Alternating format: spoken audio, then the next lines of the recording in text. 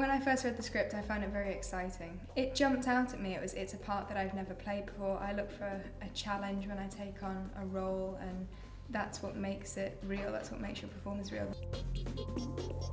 These moves that they do on bikes, like second nature, like you've been doing them all of your life, even though you may only have been doing them for a week. You're creating a world as well. You know, you're not just kind of creating these individual characters. You have to believe that they're all Alleycats and that they've known each other for years and they've worked together for years.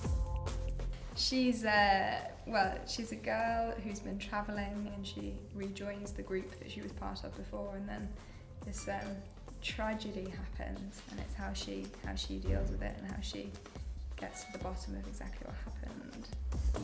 It's amazingly difficult to find roles that are challenging. You know, so many roles you just kind of go up to play the love interest, and so little roles have actual kind of substance to them. So it's always refreshing to me to read a script and go, wow, there is so much that I can do with this character. Having no boundaries is amazing. I'm so excited to kind of start filming and to meet all of the other cast and to really create that gang feel. It's just this kind of breath of fresh air to do something that is contemporary, you know.